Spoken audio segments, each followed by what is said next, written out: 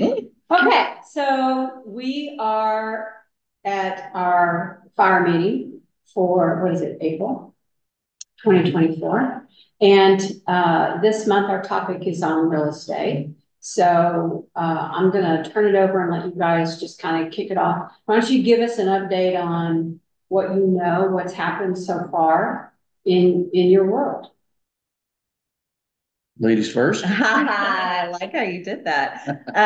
Well, as far as I actually just did a quarterly market update yesterday for some of my audience per se. So everyone who's been waiting for the market to crash still hasn't happened. Matter of fact, the percentage of appreciation year over year was higher than anticipated. They expected it to be, I think, 2%ish, and it was closer to 4 or 5. I don't know what, and I'm curious if you've seen the same data, but that's what I saw yesterday when we looked it up. So, well, and that's nationwide. We're usually nationwide. That's okay. Nationwide. Yeah. County to county in Tarrant County, I think it was about 1% or so. So it was lower here, but it was still high. It was when not high. I'm sorry, still an increase, not a decrease. When I looked at the latest figures from the Case-Shiller Index for the Dallas-Fort Metro area, it was up like 2.8%, I believe, year over year, and that was as of January. Because that index always runs 2 months behind. Well, and you would think too. Here's the other interesting thing about the real estate market: is you would think that the numbers are the numbers. Yeah, it depends. It depends on what you look at. But there are 5 or 6 different sources that I think and Case-Shiller for some reason tends to be on the lower side typically. And it's because to me, it's the most robust index because they weed out all of the data that's like flips, for example. They weed those out. Okay. Things like homes that might have sold to a relative or things like that. Okay. They have ways of weeding that kind of stuff out. Okay. So they try to get true home sales to give an idea of what the real market is doing. And so I think that's why you see that number different. And that's also why it takes 2 months for it to come out because of the every month they're massaging the data from 2 months ago and so forth. Yeah. Right. Interesting. So, well, if you take the 5 or 6 different sources, I think the nationwide data is higher than the 2.8 because they're on the lower side, and I think there's some sources that have quoted 4 to 5% or whatever. So it's overall it's higher than what was anticipated nationwide, but still increasing, and again anticipating an increase in appreciation this year as well. Yeah. And through, the next 5 years for sure. In spite of the fact that interest rates are high still. And possibly instead of rate cuts, they might be going up. Exactly. To the 8% mark. Exactly. Okay. When did that happen? That's came out in March. Yeah. Well, I saw they didn't cut, but I literally just watched an update just within the last week, and I guess maybe my source is late to the punch because they're still saying that we'll see cuts throughout the rest of the year. None. Okay. It's going to go up to 8%. Fun. Well, nobody knows, but that's but that came from Powell. So there are no plans to cut rates anytime soon. Yeah. Awesome. And it's because of the inflation ticked up again in March. That's the reason why. And that just came out like yesterday or 2 days ago. The inflation figure for March was much higher than they thought it was going to be. Expected 2.1 and it came out at 2.4. We've been talking 20% difference there.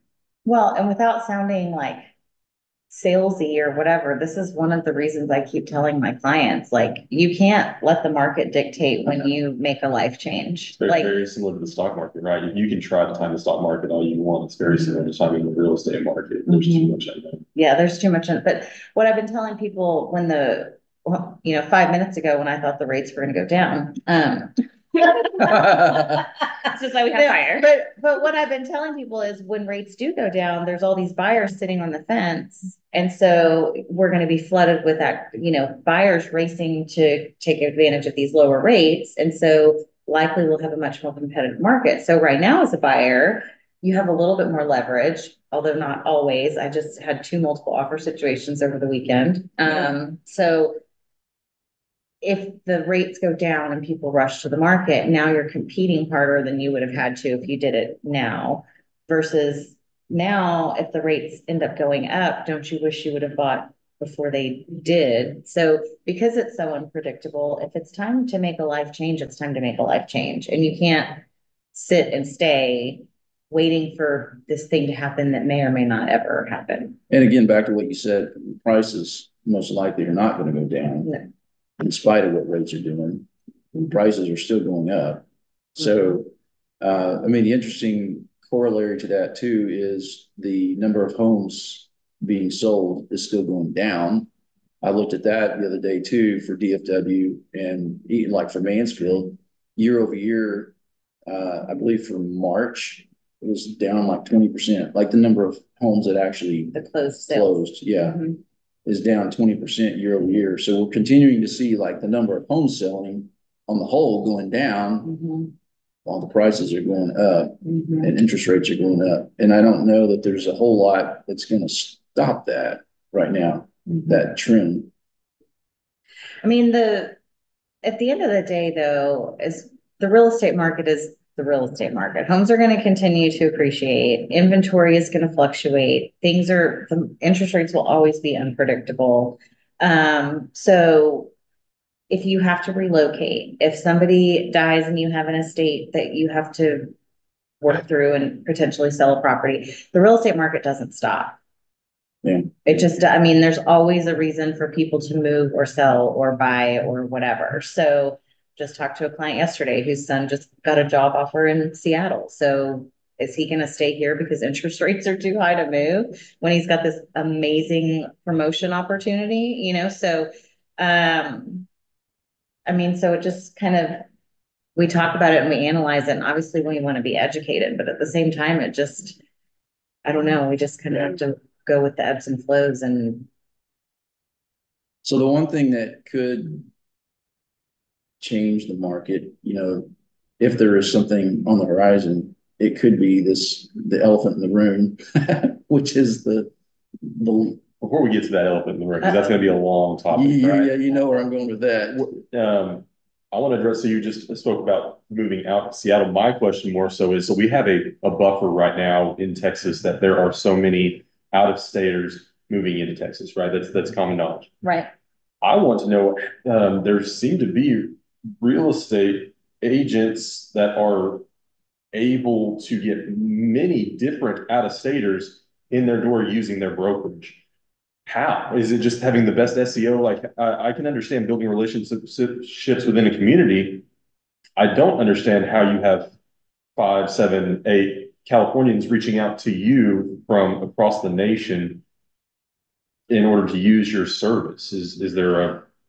So there's multiple different avenues for that. So for example, I was a part of it was a coaching organization or whatever, but I went to networking and not even networking events, but educational events, seminars and stuff. I would go 3 or 4 times a year. So I can legitimately say there's an agent out in Orange County that I know really well. And there's an agent. So I have created relationships throughout the country, and you know, I've got one in Savannah, Georgia. I've got one. So you know the agents in the other states, and then they will refer their, and then so they will refer people to us. So that's one avenue, is that actual personally built relationship. Another avenue is there are if you're with a national brokerage, a Remax or a Coldwell Banker or whatever, they do have sort of in their interwebs or whatever, their private stuff. If I have a client who's moving to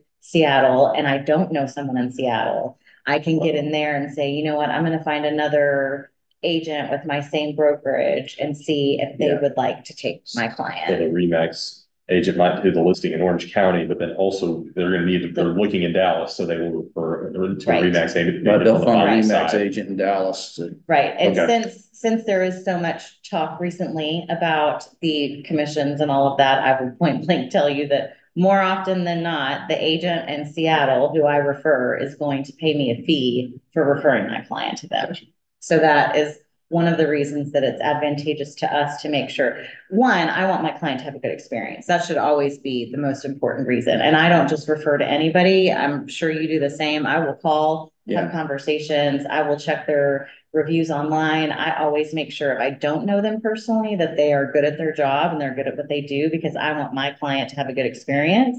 And I want them on this side to know that I'm going to take care of them. And then I know they're getting taken care of on the other side.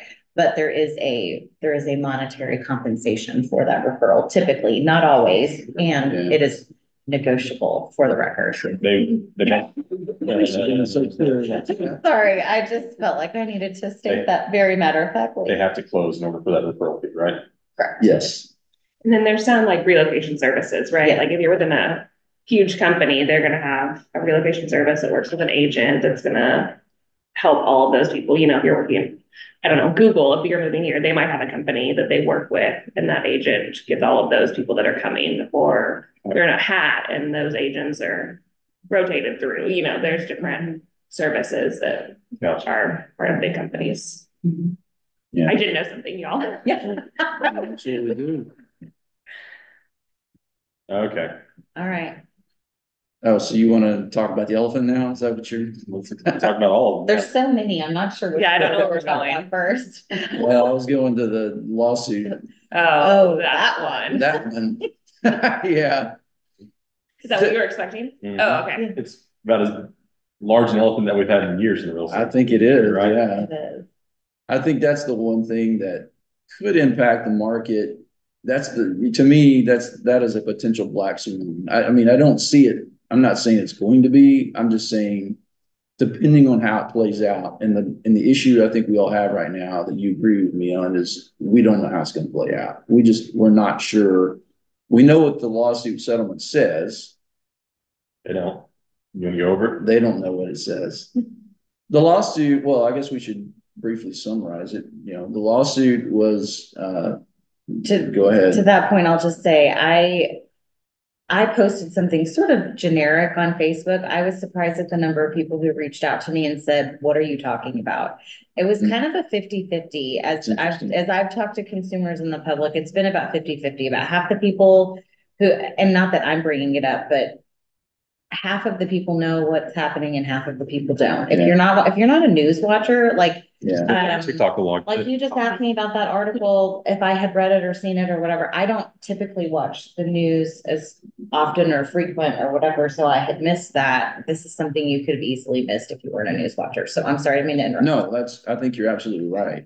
It seems to me, this is very anecdotal, but it seems to me that the longer this progresses, the more people do know about it. I mean, back 3 or 4 months ago, it seemed to me like if I brought it up to somebody, they would say, what are you talking about? You know, I might say, hey, are you familiar with this? And they would say, I don't even know what you're talking about. Well, now I've got people actually starting to ask me, reaching out, hey, what do you think about this? Because of the settlement announcement. Exactly. So I think between March 15th and March 20th, 22nd, like there was a 7-day period where it was all anybody was talking about. Yeah. And now you were talking about the elephant in the room. I was like, which one are we talking about? Because at this point, it's been, for us, we've been dealing with it for, long enough, almost a month now, that it kind of is old. I mean, we're still working through, but it's, but yes, it definitely needs to be talked about. So I'll stop talking and let you. It still kind of is the elephant in the room. It is, for sure. So immediate impacts, has y'all's day-to-day changed at all thus far? Or? Well, let me sum it up for the radio land people. Yes. So in essence, I mean, what has happened is there was a lawsuit, well, there's multiple lawsuits that have been filed, but there's one in particular that was settled. It was filed in Missouri against the National Association of Realtors. And the essence of the lawsuit, I'm not going to get this exactly right legally speaking, but I'll kind of give you the essence of it. The essence of it was they wanted to, well, let me back up. The practice for realtors for decades has been when a realtor takes a listing, they talk to the buyer, they get a listing agreement with the buyer, and part of that listing agreement. Seller. I'm sorry, the seller. Thank you. Sorry. No, see, I'm already messing it up. So they get a listing agreement with the seller, and part of the agreement, there's a amount that the seller is willing to give to the listing agent as commission. And there's also an amount that the seller is willing to give to the buyer's agent as commission, whoever the buyer may be. Of course, at that point, they don't know who that's going to be. Generally, that total commission amount is what's listed on the listing agreement between the listing agent and the seller. And then in the MLS, what the listing agent will do is put, okay, I've got this house for sale at 123 Elm Street, and I'm willing to, or the seller is willing to give, say, 2.5% of the sales price as a commission to the buyer's agent. Mm-hmm. And so that gets advertised publicly meaning to participants in the MLS. So not publicly to the general public, but it gets advertised to all of the participants in the MLS. And the lawsuit effectively, there's several things coming out of it, but the big one is it's removing the ability to put that in the MLS, to advertise the buyer's agent commission in the MLS. And so effectively what they're trying to do is decouple the agent commissions. So making it more of a negotiable rather than, because you brought me a buyer, you automatically get X number of dollars, that there's more of a negotiation opportunity. Also. Well, but they want the negotiation to happen on the buyer side. Yes. Like they want the buyers to negotiate directly with their own agents. They don't want the buyer's agent to just take whatever's being offered by the seller. They want the buyer to negotiate directly with their own agent. And so some of the consequences of this could be, well, one of the major consequences is it's going to be much more difficult now if this goes through. And so let's say this was a settlement that NAR reached with the attorneys in the lawsuit. Mm-hmm. The court still has to approve it, and it hasn't been approved yet. And I don't know when it's going to get approved. And I don't know why it takes so long, but at any rate, it hasn't been approved I'm yet. hearing it could be any day. I went to a Texas Association of Realtors meeting last week, and TAR is saying that they anticipate it will get approved and they expect it to happen sometime in April. Interesting. So we'll see. We're almost halfway there. So, mm-hmm. So essentially the whole case was based on, it was a class action lawsuit that was filed saying the claim was essentially that agents were colluding and coercing, basically violating antitrust to a certain extent, to force sellers to pay the compensation of both their listing agent and the buyer's agent. So what Lee just explained, what's interesting about his explanation is that is what happens in how a listing, we take a listing and then also pay a buyer's agent, but who actually pays them is, in my opinion, up for interpretation. Because in my listing agreement, and in Texas, actually, in general, in Texas, the listing agreement says, this is my fee. 3, 4, 5, 6, 7, 8%. I'm not going to give a number because I don't want to get sued. Just kidding. But whatever my percentage is, this is my percentage. This is what I charge. No matter what, when your house closes, this is the percentage you owe. Out of that percentage, let's just pretend it's 5. I am willing to share that commission. If a buyer's agent brings me a buyer, I will pay that agent 2% for bringing me a buyer and helping me sell this. I'm cooperating with another broker to sell this listing. So in theory, the seller is paying me and I am sharing my commission. But because ultimately it ends up in the other agent's pocket, the claim is that we are coercing, and are there agents who walk into listing appointments and say, you have to pay this amount, or you have to pay the buyer's agent this amount? I mean, it's always a conversation. I think most agents explain to their clients what the benefits are of paying a buyer's agent. So here's one thing I will say about sort of the where this will lead or whatever. If you want me to collect my fee and you're not willing to, if you're a seller and you want me to collect my fee and you're not willing to pay a buyer's agent, and Mr. Buyer over here really wants to buy your house, but he doesn't have representation because he can't afford it, or he's using a VA loan, and VA does not allow buyers to pay commission. This has been the case for It's in the regulations. A VA buyer cannot pay commission. It's a closing cost they're not allowed to pay. Or first-time home buyers who have barely scraped enough pennies together to be able to put their down payment. So they cannot afford to pay a buyer's agent. So Mr. Buyer over here wants to buy your house, and you're not willing to pay an agent, or you're not willing to pay me enough to compensate another agent. Am I expected to do my job and their job for that fee? Whatever my fee used to be, am I expected to do two people's jobs for the same fee? Or because the way I kind of see this shaking out, and we can't talk about commissions and percentages, and that's how we got into this mess in the first place. But what I would anticipate happening is you're going to have listing agents saying, this is my fee if there is a buyer's agent that's getting paid. This is my fee if I have to work with an unrepresented buyer. This is what I recommend you pay to a buyer's agent, because it's in your best interest for all parties to be represented. So I think there's going to be sliding scale commissions. I think there's going to be all different ways that agents handle it. But ultimately, the biggest loser in this whole thing is first-time home buyers, VA buyers, our lower income people who are trying to achieve that American dream. They've been saving for 10 years and they just finally saved up enough money, but now they can't afford representation. It's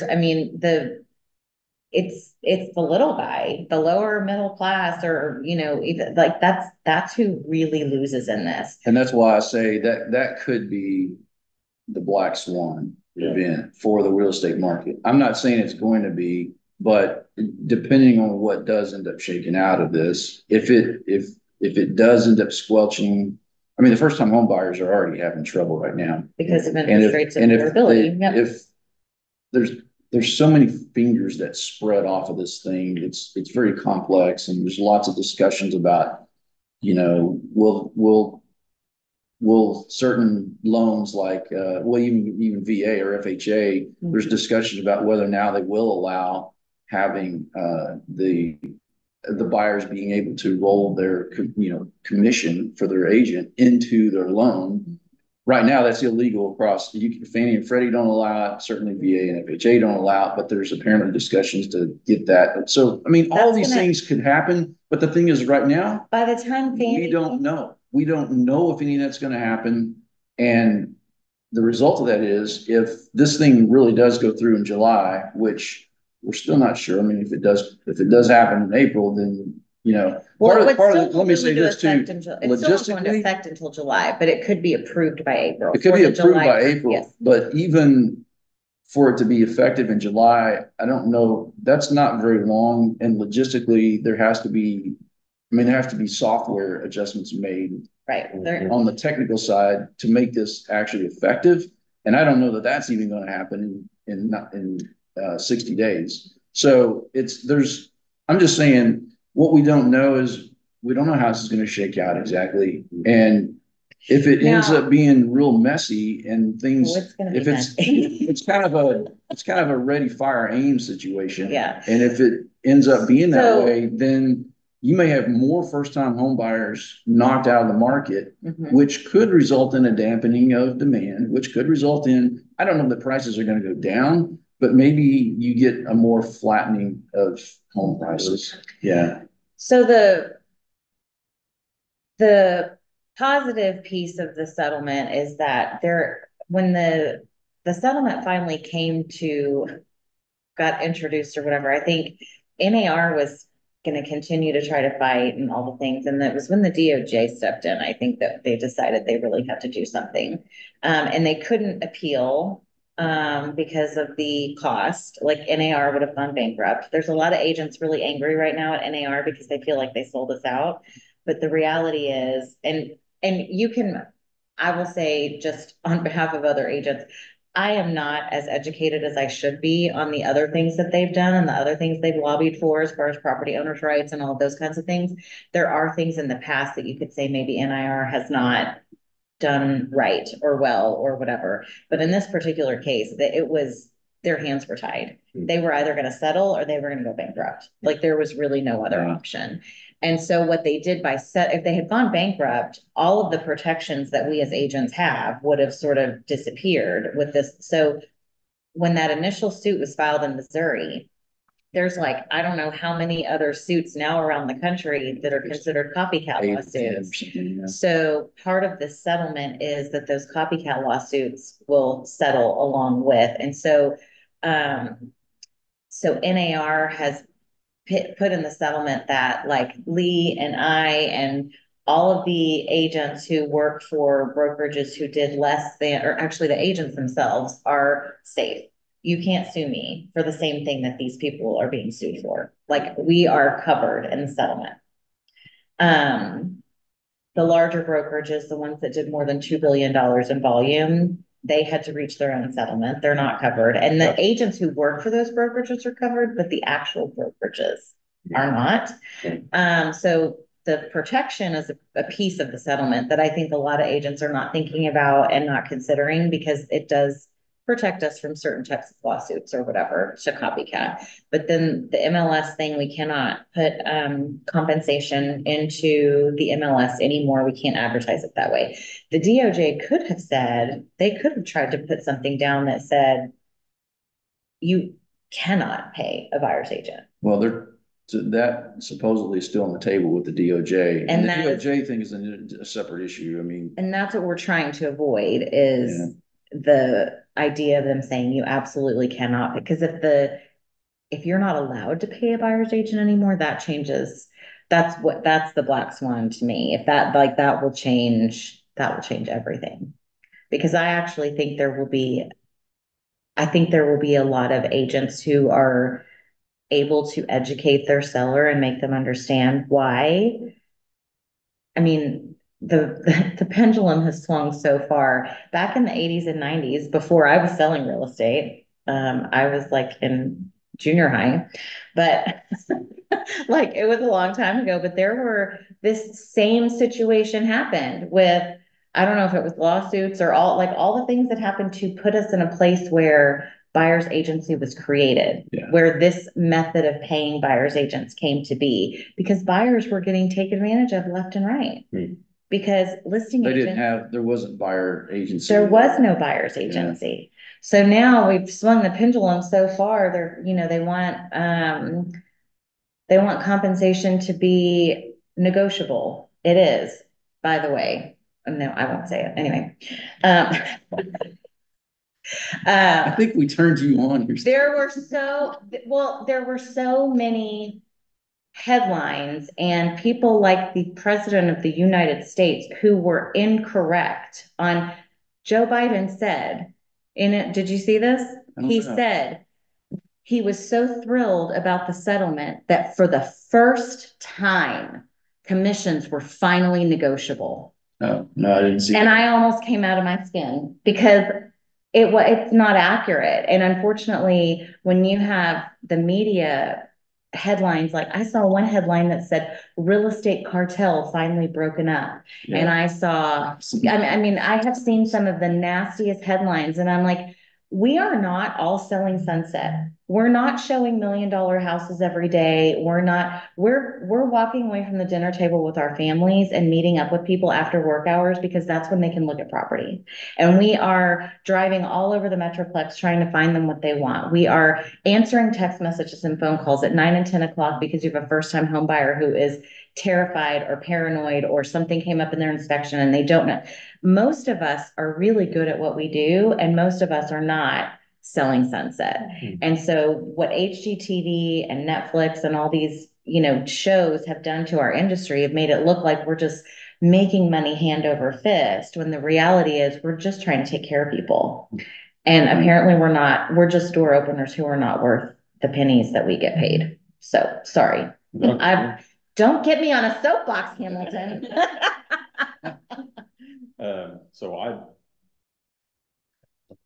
So Lee, you had mentioned the possibility of rolling, if the buyer rolling the commission into the loan amount. And I'll throw out a figure that I've heard for most of my life as 3%, right? Mhm.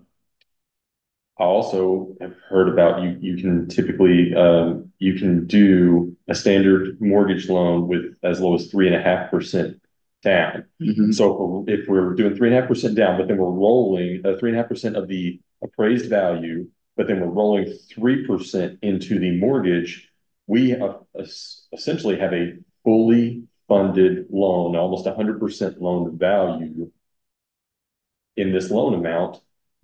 That makes the real estate debt market more risky immediately. Sure. What happens when the real estate debt market is more risky? They're going to compensate it with rates, and that can also then.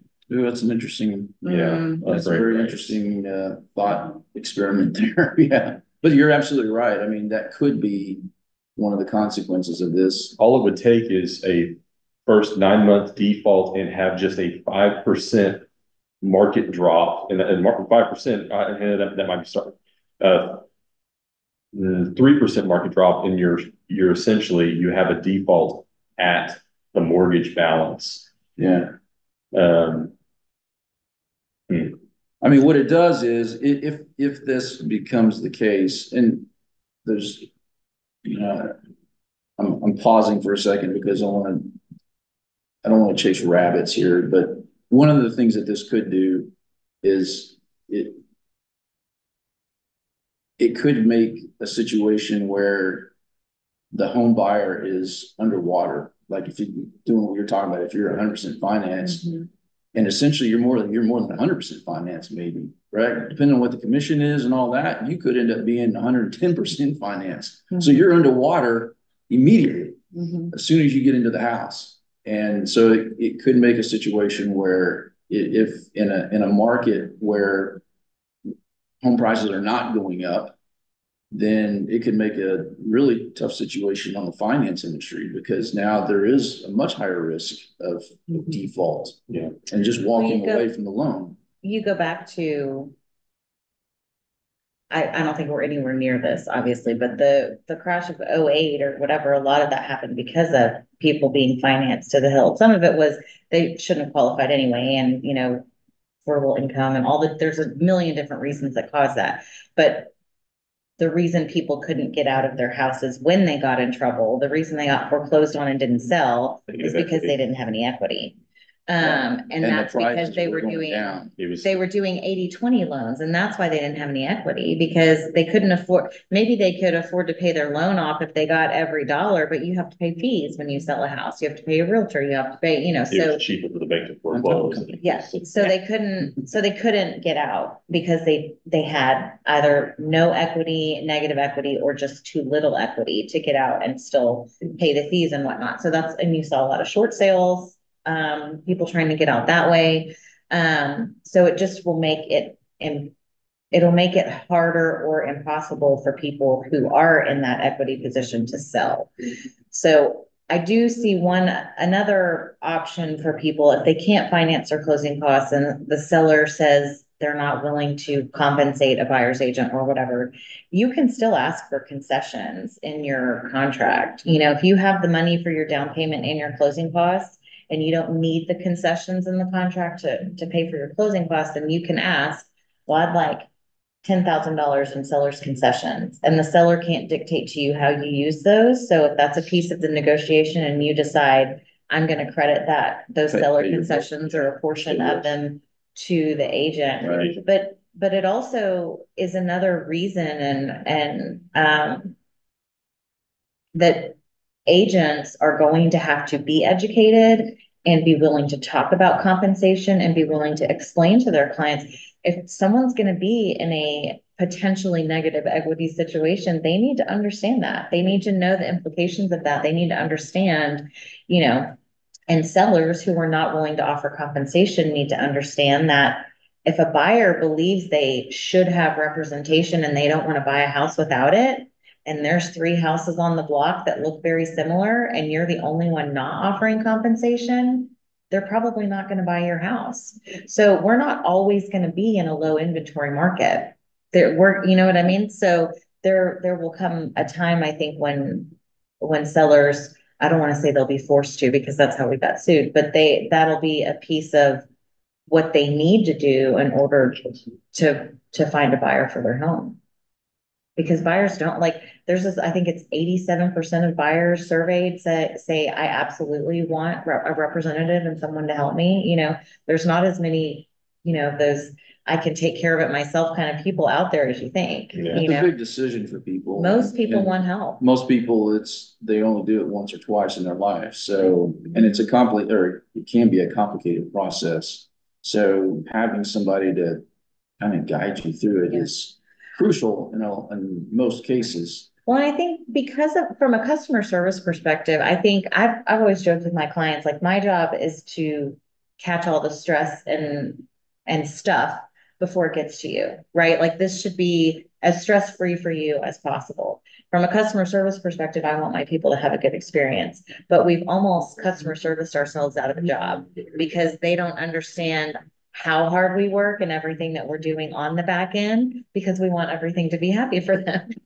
Would you agree with that? I don't know. I think people that we work with know. Agree. I mean, the people that Yes. people that I have worked with, they know what I've done on the back end. Because I usually tell them, look, this happened and this happened, because I don't want them to come up later if something goes crazy, and I want them to know that I did this or had this conversation. Right. So I think people that work with us know. I think people who don't or haven't dealt in real estate in a while, maybe they bought a home 15 years ago and it's kind of out of sight, out of mind. The process is out of sight, out of mind. Right. I think those folks are the ones going, yeah, what do these guys really do?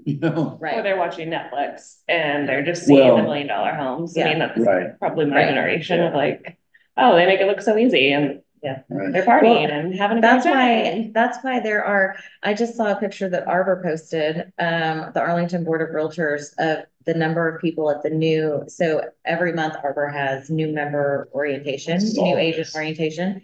And there was probably 60 people in that room.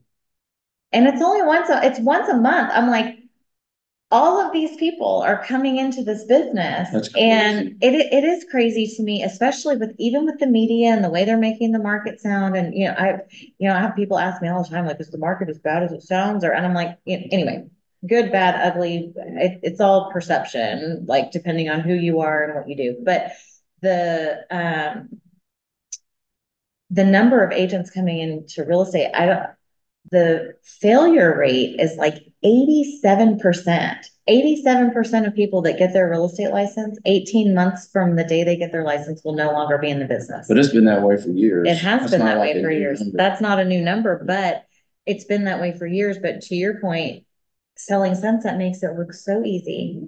Yeah. And HGTV makes it look so easy. Well, passes 100 days. Yeah, there's a problem with that. Yeah, totally fine. Yeah. So, and don't get me, they are entertaining to a certain extent. Yeah. But that's why they sell. That's why they're on. That's why they're on. But yeah, I don't. So at the end of the day, I mean, just to kind of wrap this up, the real estate market is changing. I mean, in terms of how real estate transactions are done, that's changing. Mm-hmm. And we don't know exactly how it's going to shake down. We don't know exactly what it's going to look like 6 months from now. There's a lot of conjecture, and you can go read a bajillion articles out there right now, op-eds, opinion pieces. I mean, everybody's this is like anything else that happens that's big news. Everybody's got an opinion, and you get people that dig their heels in. Oh, this is so bad. Oh, this is so good. And you have this, clashing of ideals. And you know what? It's gonna shake down. Who knows how? But it's gonna shake down at some point. Things will level out, and everybody's gonna be fine at some point.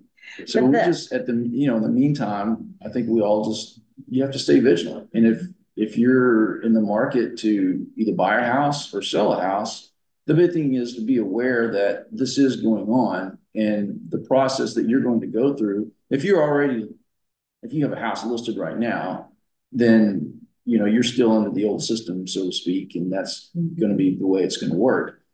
If you're thinking about buying a house and you may start looking, say, 2 or 3 months from now, things might look different for you as a buyer. And I think you just have to be aware of that. So a couple of the takeaways I want people to get from this is, number one, all the headlines, all the commissions have, and I prefer to use the word compensation versus commission. I think that's one of the reasons that people get so angry about it. It's like, anyway, but it's weird that vocabulary can make that big of a difference. But compensation, commission has always been negotiable. It has always been negotiable. And sellers have never been forced to pay a certain amount. I have, in my career, had plenty of situations where the buyer's agent was not being offered whatever the public thinks the traditional compensation would be. So this is not new. It's always been this way. Now we just can't advertise inside of MLS to other agents what a seller would be willing to pay. So, also one other change to that settlement is, before an agent can show a buyer a home, they have to have some sort of written agreement with the buyer.